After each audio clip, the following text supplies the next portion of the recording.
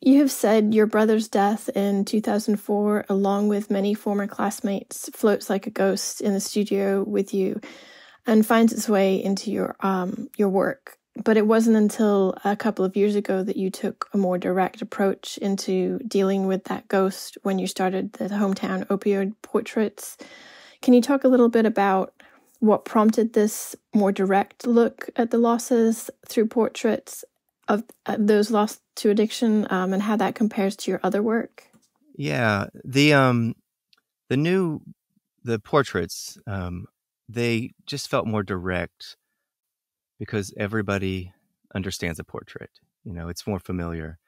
And the previous ways I had approached talking about, my brother's death or just mortality in general was through like symbolism, through landscape, through art history references, things that are a bit more like less democratic.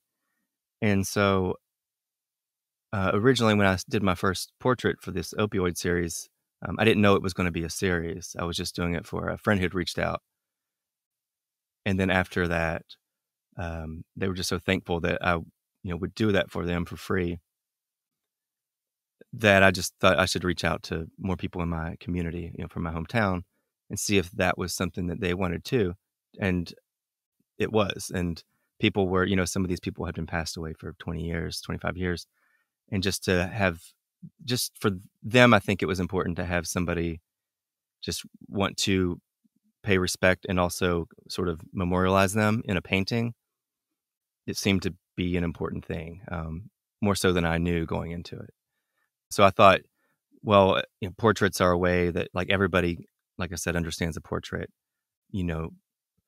Before, when I had done portraits, maybe of my brother and things, there were usually like symbols layered into it, and it became more complex, more layers of translation to get misconstrued as to what it's about. And I wasn't necessarily trying to talk about it directly. I was talking about my own fear of mortality too, through referencing him and other people. And so this was just, I wanted to be as clear as possible and as pure as possible. And so that's how this series started. And to that, could you just tell me a little bit about your brother, just who he was and just anything about him? Yeah, sure. He was my stepbrother, actually, but my parents got married. They got married when we were both about 7 years old. And we were the closest in age. He was a year younger than me. We were about the same height. A lot of people actually thought we were twins because we kind of, maybe we didn't look so much alike in the face, but we just had a very similar sense of humor. And like in the middle school, I was 1 year above him, but I was voted like best sense of humor. And then they had another category that was the wittiest boy category, and he won that one. So it was like this weird thing that we were sort of these kindred spirits, even though we weren't blood related, but we grew up together. And yeah, just a really funny guy, and was just always like the most popular, kid in school. He was sort of the cool kid, and I was like in the peripheral. I was friends with everybody, but yeah, just give you the shirt off your back kind of guy too. So. And then I'm going to ask you one more question, which is, one thing I noticed about the portraits is that the series is they have a very gestural quality to them. They look very quick and fluid. But when you spend more time with them, there's small little details. You put like little earrings, or you like carve in the eyelashes or headband elements. And when I'm just wondering, when people reach out to you to have their loved ones painted for this series, how do the details of the stories that they tell you about those loved ones kind of play into the painting, or their time in the studio painting those portraits? So to me, those two things, the details in the painting, but also the detail of someone's story, that conversation that you might have had or email, seem to connect. Yeah, it's a pretty interesting balance that I'm trying to achieve. I do the portraits almost always in the morning before too many things have flooded into my like day to like either cause outside distractions and stress. And I really I know whose portrait I'm going to paint that day, because I have sort of a backlog of messages in Facebook mostly and stories, and I'll read through those, and then, but yeah, the fluidity of the mark making. Sometimes one will just come out really quickly, which is great, but sometimes, I want it to look like the person enough. I don't know that person. The photos, a lot of them I don't know. But I'm trying to capture just the feeling of the photograph they've sent me, and then using the stories that they've told me. Sometimes there's like sorrow underneath, that a battle that's been on, that they were struggling with for 20 years or something, and they relapsed. And there's certain things where, like, and I am just like looking at the photo and being like, what are the undertones of this person's pigment, and doing that as a base layer. But I purposely try to keep the mark making pretty fluid, to sort of represent both, to put life back into this person, to make there be movement in them with the color and the brushwork, and then also to like speak towards my own personal, I guess the way I'm trying to make the marks to represent a hurried.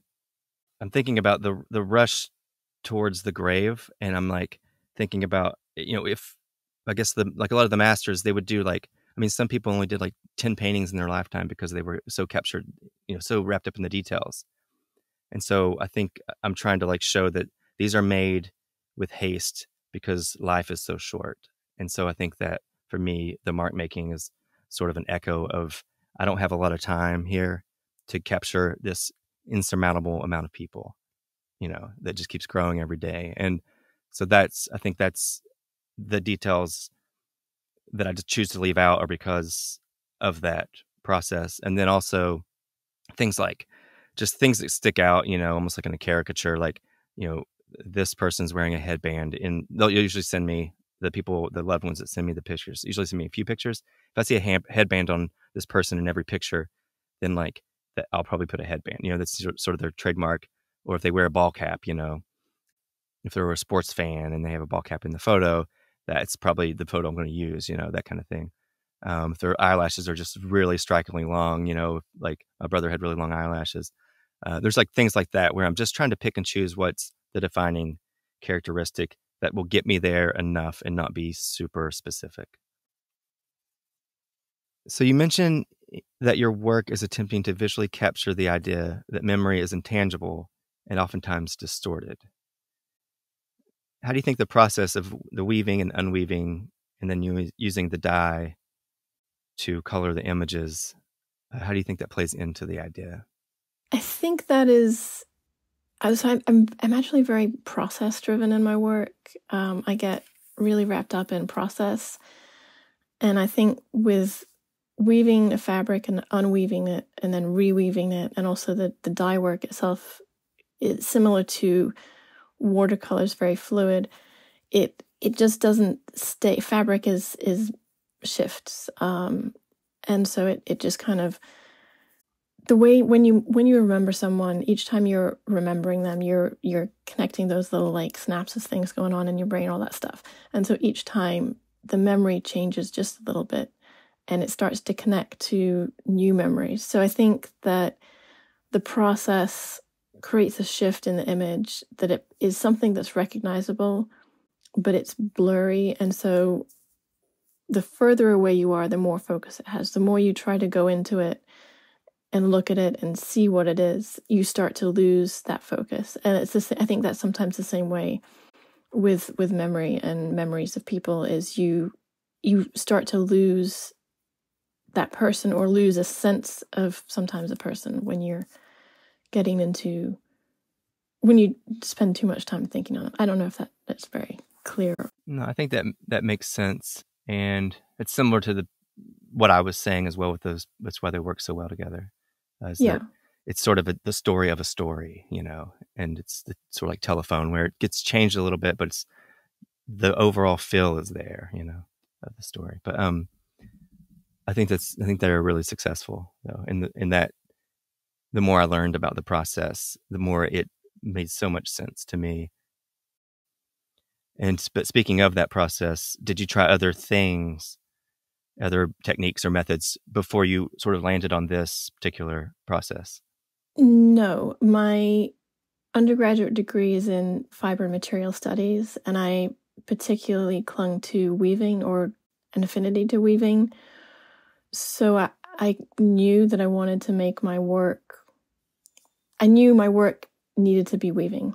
And then the figuring out how to make the weaving do what I wanted to do came second to the process or to the work, which is I think is a very strange maybe thing to do. But then again, I think of painters. I mean, you're a painter. You're a painter because you're a painter. I'm a weaver in some ways because I'm just a weaver. So it's making the medium bend to what you want it to do. I didn't explore other processes or mediums. It's now that I'm starting to delve into ceramics a little bit with other pieces, and then also exploring other ways of using textiles that aren't woven. So it's kind of been the opposite for me. That's really interesting. Yeah, I wouldn't have guessed that. So that's I feel like that's unique in the way that you knew the technique or the medium, and then you were like, how do you? It's sort of like just working with what you have already. I was watching your video earlier a few times and just really trying to understand. I didn't realize that you would do the weaving and then undo it all and then redo it. And that just causes like inconsistencies or a shifting and a blurring. That's so interesting to me because it is similar to painting in that sometimes I'll make a more precise painting, and then I'll take like something and just sort of sand it off, like the whole thing off to make it blurry, you know? And so like underneath there's or I'll like do it just like a light glazing over the whole thing that moves the still wet pigment and charcoal and things to give it. Yeah, kind of smears it down or shifts it. Mm-hmm. And then to give it that more ethereal, like misremembered idea, you know, which is similar, I think. We're just going about it two different ways. Yours is very precise and clean, and mine's, spilling stuff on the floor. But it was really interesting to watch that like over and over and just kind of try to understand it a little more. So, similar to my hometown opioid portraits, your work dealing with your personal family history has led to a wider focus and exploration of other people's stories with similar topics. Why do you feel it's important to shine light on these missing people and families? It's something that, again, I think it comes from that personal family stories and history that I was always focusing on my family, but that gets boring for an audience to look at just like me, like it's very self-focused. So for me, exploring it outwardly and looking at other people's losses and other people's experiences with that it just expanded naturally that way. But also I think it also allows me personally to understand my own personal story a little more by looking at other people's. Have you always had an interest in history and genealogy and research and that sort of thing? Yes, I've always been interested in history. I took every history class available to me in high school. I don't know, always had an interest in history. And genealogy, I've always been interested in it, although I didn't know that's what it was when I was little. I just used to ask the older family members' stories and like ask about different people and what it was like before, and who, like, ask them stories about their grandparents. And so it just was like a natural thing. I don't know why I have a curiosity towards that. So yeah, it's always kind of been there. Yeah, I think you've done like a really interesting job of merging something that could potentially be boring to a lot of people, you know, to make it such it's super interesting, like your work and the way that your like commitment to the research and like going to archives and all that, just all those little minute details that you're like interested in. It never seems boring to me, like from the conversations we've had. So do you ever contact the families of the missing people or with any discoveries you've made? I have only reached out to one person, and that's because they had reached out on Reddit to the general community wanting more information. But I have not. And the reason I do not reach out to people is because in my own family, there's people that don't want to talk about things. Sometimes it's too painful to talk about. And you don't know when you're reaching out to someone where they sit with that and how that can affect them. So I have not reached out to any family members, just one who was already clearly seeking information. And so that felt appropriate. But otherwise, I have not. That makes sense. Yeah. I have noticed that in I'm not sure if it's your more recent work, I've noticed that you incorporate text and layered designs into some of your pieces. Is that a new development? Yeah, I would say that's within the last few years, I started looking at the use of just one or two words. It's normally words that kind of echo through my head when I work on the portraits. And so that just started coming into the pieces with words that are in the show, that our show together, are smaller. And so those were done at the end of the warp. So when I'm working, you have only so much length that you can work. And I like to give myself a little wiggle room at the end. So that means I can normally fit a small piece in, but it's not big enough to do a portrait. And so that's where the words have started to come in, is just using that space and putting the words in there. And then as far as I noticed a few of the pieces have like a design element that almost looks like it's layered over top of. Are those any specific, are they like regional patterns or? No, it's just what feels right. I don't know. It's not as simple as a gestural mark, because it's a very regimented process, but to create it. But it's my way of putting a gestural mark on an image through weaving, or marks that just kind of, to me, relate to the portrait. Or, I don't know. It's something that I don't quite have words for or understand. But if I was just straight painting the person or painting the image, I think I would have those marks layered on top, additional marks. To me, they seem like, similar to the words, they add sound to the pieces, which, memory is obviously, sound is a big part of that, of course, smell and things like that. But to me, they add a rhythm in the way that like chatter would, or something. So I think that they work really well with the still image, to add another layer of storytelling, really. Yeah, I think there's something about it being a layer on top of, or distortion or obscuring part of the image. Yeah, I like to think of it as like, I do these things in my paintings where I call them, in my head, I call them like visual static, to just sort of add a little bit of like a stutter in the piece to, and so I'm obviously seeing that through my own lens when I'm looking at your work, is that like the retelling of a story is maybe, those are like a blip in like a memory where it's like there's a missing piece of like information or something. Yeah, I think you're right. I think that's right on point. And I think that's what I see in both our work, is there's with this particular body of both our works, there's this nice relationship of conversation between the two, in the softness or the blurriness, the out of focus memory of people, but there's also a weight of loss that sits in the air over the portraits or the paintings. Yeah, there's an imprecision in the mark making, be it weaving or inking, and yet they're very much solid in space forms that are intentional in commemorative qualities. Which I think, for me, when I was doing the portraits, people, I think, to see their loved ones displayed on a gallery wall or in a museum, to hold them, to have something like the opioids, where there's so much shame and stigma surrounding that topic.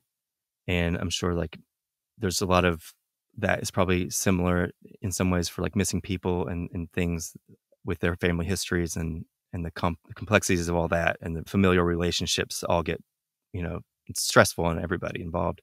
So I think that our work does sort of speak well to each other, and then to the idea of imprecision in memory, but the need to try to make something exist as more than just a memory, as more of an actual object that shows attention to these often overlooked topics. Yeah, I think I would agree with that very much. There are also like little memorials to people, and there's, I reflect on the idea of the hair jewelry, about the hair jewelry memorials that people used to do. The Victorian era, people used to take hair from their loved ones and braid them into these beautiful images, drawing like the flowers. So relating to your other work of floral paintings that you sometimes do, that kind of come from some of these ideas, that ghost of mortality that hangs over your work. People would use hair, and so there's this sense of memorial, I think, to the pieces, these portraits, and I also see that in your other bodies of work.